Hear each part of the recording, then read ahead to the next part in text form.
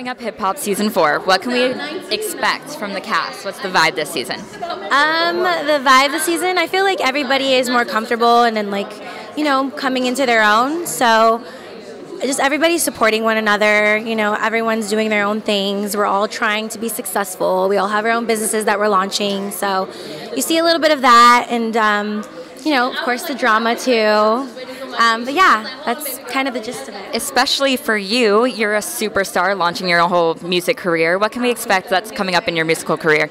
Well, I have another single that I'm releasing. I release music every season, so this season I'm releasing another single. It's called Hangover, and I'm excited about that. And I also am releasing a makeup line called Kristinia DeBarge Cosmetics, and it's featuring eyeshadow palettes first. It's paraben-free, they're shimmer eyeshadows, and they're vegan, so look out for those. It's going to be coming out in July.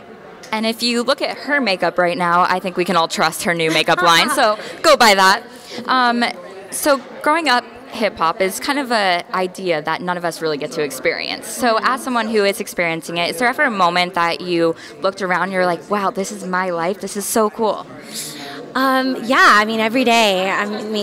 Growing up, I was on tour with my dad at a young age. He used to take me on stage with him when I was just 2 years old. So it's always been surreal being in the limelight. I love the music industry. I love the people. I love everything about it. Obviously, there's those ups and downs, but I'm grateful to be a part of my family lineage. And yeah, there's never a dull moment, that's for sure. All right, I know you have to get to a screening, so I'll leave you with last question. Is growing up hip-hop a legacy or a curse? Both. It's a legacy and a curse. And why is that? You have to let us know. It's a legacy because it's a huge honor to be a part of such amazing people who have, are legends and who have made such a huge impact on the world. And, I can only hope that we can do the same.